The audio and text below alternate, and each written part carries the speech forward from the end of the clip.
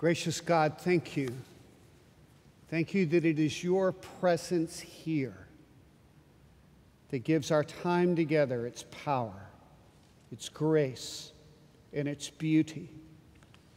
So, O Lord, allow us as we gather together in your name to drink deeply of your presence and so be refreshed. For we do say in words, sacrament, song, prayer, speak, Lord. Your servants are listening. For it is in the name of Jesus Christ our Lord that we pray. Amen. Please be seated.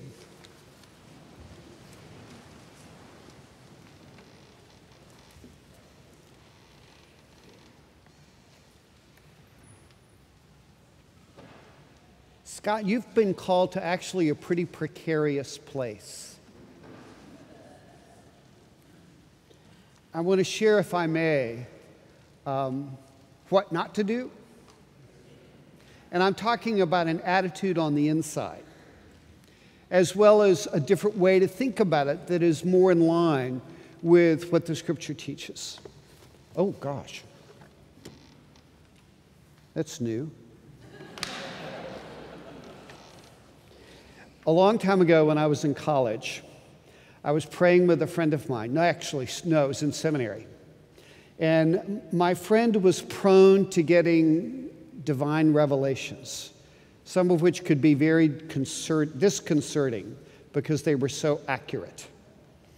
You know, there's some things you don't want other people to know, much less for God to tell them about you. And that's exactly our situation. We're just having a conversation, as seminary people do late in the night, talking together, bantering about ideas, things we were wrestling with in the classroom. And I was no different, and I loved that. It was a great environment, to be honest with you. And this one particular friend of mine and I took some time to pray after it was all over. And Ralph was his name. And he said to me, "You know, Greg, when I think about you, here's what comes to mind. It's as if you're on a tightrope. And this is where life started. This is where life ends. And you're kind of over in here. And it's a high wire tightrope. It's like the circus. Everybody's like way down there. And you have a balanced beam. There's a net underneath you. If you fall, you will not die." He said, "That's grace." But you really do see the Christian life as precariously, with all your might, trying to get from one point to the other successfully. And everything inside of me said, both that's true, and also I wish that wasn't true.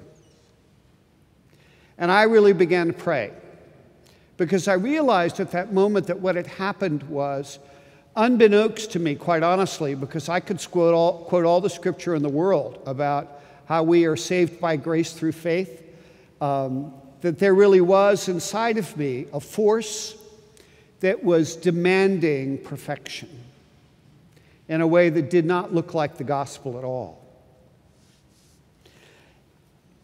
The high demand position that you are in will sometimes speak that voice to you.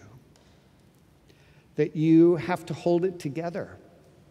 You have to pay attention to everything that comes your way. Keep it all in balance. Respond to everyone in a timely and thoughtful manner, as opposed to what you might want to say when you get a certain email or telephone call. It's already happened, by the way. But what I would want to say to you is that the more precarious you allow the position to, in essence, make you feel, the more out of kilter in your own heart you will become. And put you in a very, very different position from what to me are actually the two pillars of the gospel reading. One is, you did not choose me, I chose you. And then the other is, abide in my love. Because honestly, the last thing a guy on a high wire is thinking about is abiding in God's love. He's just trying to get through the day. But it is a temptation. And the reason it's a temptation is because you, in essence, as I have tried to think about your position, have the responsibility to speak as one on the inside of sort of church life and also on the outside, especially as a diocesan staff member. You see, to speak as one on the inside means to be able to turn to your fellow clergy and say to your sisters and brothers, I'm a priest. I know what this is like. There is a kind of insider communication that happens because, as I said in the earlier part of the charge, they know you've been in the trenches, which gives them and should give them the freedom to be able to speak openly with you and not be afraid that somehow they are going to be judged and found wanting, because the real thing that you and I expect is somebody be doing this on the high wire and working really hard at it. You are one who knows, as a result, the joys and the trials of what it means to serve as a member of the clergy in our church. And it's both.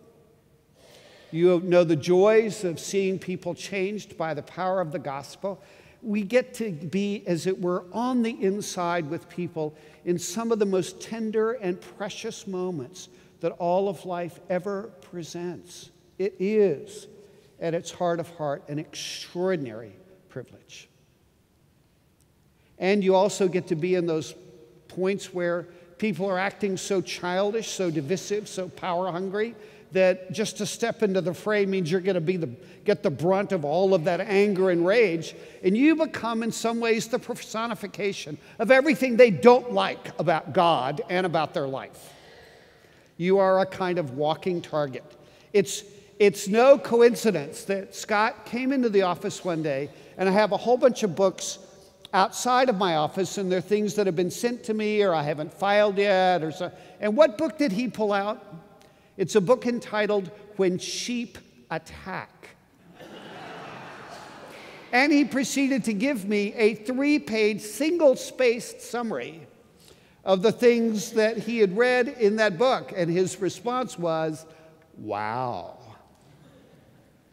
Yeah, it really does happen. All of that is, in essence, insider knowledge and a part of what you bring to the table in this role as canon. As I said, no member of the clergy could ever come and say to you, you don't know what it's like, because you do. And that, for me, is one of the strongest assets of what it is that you bring to this position. But you also speak from the outside, meaning someone who is not a part of that congregational system, except in a more tangential way, as canon to the ordinary, coming from the Diocese of Central Florida into the life of a local church, because very, very few congregations in the Diocese of Central Florida think of themselves as centrally part of the diocesan mission, ancillary at best, but not organically tied together in a way that has actually a genuine impact on what's happening in the local congregation. So but that's an asset in a strange sort of way, because that allows you to come in and help a congregation or a member of the clergy see what they cannot see, because they're stewing in their own juices. They're a part of the mix of what's in the pot. And believe me, if you're making some kind of stew, Scott's a cook. The chicken inside the pot is not going to lean up and say, we need more garlic in here. You have to taste the sauce and determine, as an outsider to what's going on in the stew, what the stew needs or the better way to prepare it. You are the reminder, as a result, to local congregations and the clergy. Sometimes this is good news to them, sometimes it's not so good news, that they are not entities to themselves, that they are a part of what is described as the goodly fellowship of the Diocese of Central Florida, the Episcopal Church, and the wider Anglican communion. and that each of our congregations has, within this global context, a common mission. And that all of us in each of our communities bear a responsibility first and foremost to be that salt and light that does its best to reach each region and parish with the gospel, to be in that community, people who in essence speak up in the name of Jesus Christ. You are the reminder that this goodly fellowship has about it a common mission, but also, and this is what some people don't want to know, a common obligation in carrying out that mission, to live our lives according to diocesan canons, to live out the common discipline of prayer book worship, local as well as international missionary partnerships, when necessary clergy or congregational discipline, and in providing both the assistance and the leadership in the calling of new clergy to serve in that local congregation. Because if you're talking about people who serve as priests in charge, whether that be rector or vicar or somewhere in between, the bishop and diocese has to say yes, as well as the candidate and the local vestry or calling committee. And finally, to do all of these tasks is my representative in a way that allows bishop, canons, and congregation, God being our helper, to move in step with each other. That's enormous, especially given 80-some congregations, new church plants and others arising in the ever-changing landscape. We are not a stable environment. We are an emerging environment. The stew in the pot bubbles, and it should. Otherwise, it would be just yesterday's leftovers. And God help us if that's the best we've got. So the vitality of the ever-changing environment actually is the opportunity for you and others to step in and to be able to bring into that stew all that is necessary, that it feeds many, not just the cook staff in the parish hall. But how can you do that unless you know that you have not chosen me, but I have chosen you to go and bear fruit that will last? There will be times when you will sing with joy because God is pouring into you all that you need to be able to genuinely make a difference in a time of genuine difficulty. And there are other times when you will be in your car when, if you had the capacity to do so and keep both hands on the wheel, you'd be going, God, why did you put me in this mess to begin with? It was your idea, it wasn't mine. And that's true. It's God's idea. Henry Nouwen, in a phenomenal book that still stands up for me, called In the Name of Jesus, tells the story of moving from the faculty of Harvard University to live among the mentally challenged people of L'Arche community in Toronto. He quickly realized that all of his successes were, in some ways, irrelevant to that group of people. He said, I realized that none of the books I had written impressed anyone because they didn't know how to read them. I realized that my years at Notre Dame, Harvard, Yale meant nothing because they'd never been to college. And my ecumenical experience meant nothing. When I was sitting at dinner, he said, I offered some meat to one of the assistants at the dinner table, and one of the residents spoke up and said, oh, don't give him any meat. He doesn't eat meat. He's Presbyterian. He said, this experience was in some ways, and still is, the most important experience of my life because it forced me to rediscover my true identity. And stepping into a new position should, if it does anything, is shake you out of living in your precedents, as helpful as they can be from time to time. And again, to be in a new way, literally stand naked before God and say, all I've got is you. And still step forward. And to step forward courageously. Now one writes these words. He said, the only way one can live this life is a life anchored in the knowledge of God's first love, and to be, by his mercy, a person whose identity is deeply rooted in this first love. If there is any focus that the Christian leader will need, it is the discipline of dwelling in the presence of the one who continues to ask, do you love me? Do you love me? Do you love me? It is this that actually fuels the discipline of prayer. It is through prayer we keep ourselves from being pulled from one urgent issue to another, from becoming strangers to our own heart because of the demands that are surround us, as well as being strangers to the heart of God. It is prayer that keeps us home, rooted and safe, even when we are on the road moving from one place to another, as you will do quite a lot. Even then, surrounded through our phones, I add, not him, this was 1989, but rooted even on the road, moving from place to place, surrounded by sounds of argument and violence. It is not enough for priests and ministers to be moral people, well-trained, eager to help their fellow humans, able to respond creatively to the burning issues of their time.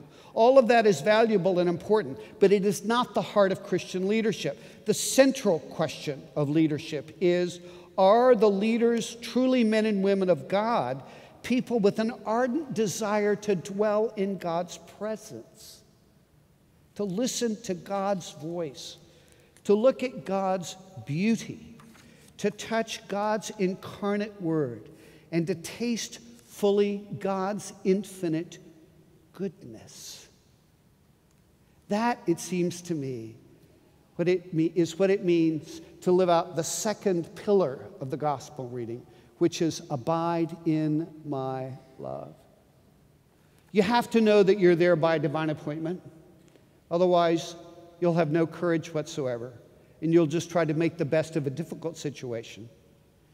But more importantly, to live in that precarious place where you are called upon to be a man of courage and humility simultaneously, not one versus the other, can only happen when your heart is rooted in the kind of love that only can come from God, and that no matter what happens in terms of the consequences of the things that you say and do, you are still secure in a place that God provides for you, because he never promises success.